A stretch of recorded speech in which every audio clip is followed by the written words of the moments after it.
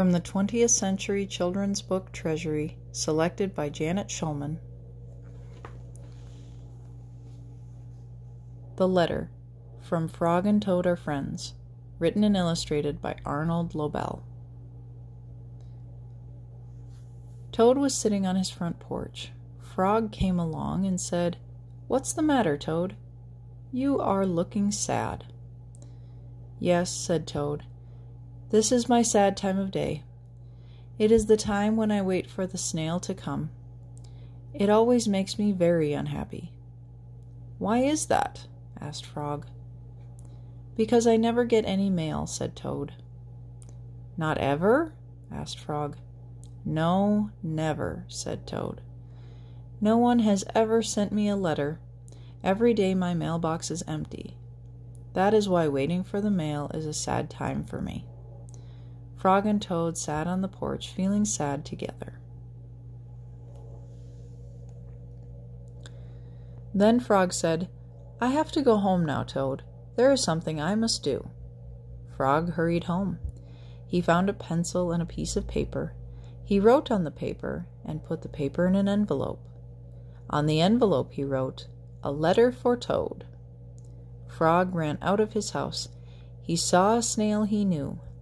"Snail," said Frog, "please take this letter to Toad's house and put it in his mailbox." "Sure," said the snail, "right away." Then Frog ran back to Toad's house. Toad was in bed taking a nap. "Toad," said Frog, "I think you should get up and wait for the mail some more." "No," said Toad, "I'm tired of waiting for the mail." Frog looked out the window at Toad's mailbox. The snail was not there yet. "Toad," said Frog, "you never know when someone may send you a letter." "No, no," said Toad, "I don't think anyone will ever send me a letter." Frog looked out the window. The snail was not there yet. "But Toad," said Frog, "someone may send you a letter today." "Don't be silly," said Toad. "No one has ever sent me a letter before, and no one will send me a letter today."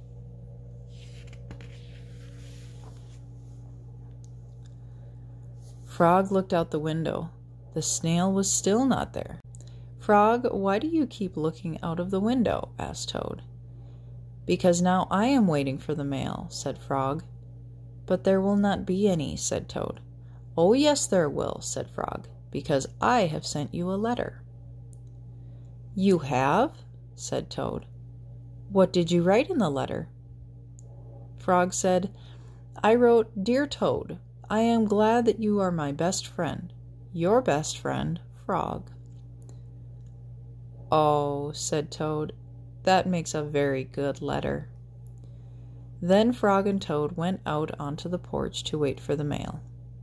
They sat there, feeling happy together. Frog and Toad waited a long time. 4 days later, the snail got to Toad's house and gave him the letter from Frog. Toad was very pleased to have it.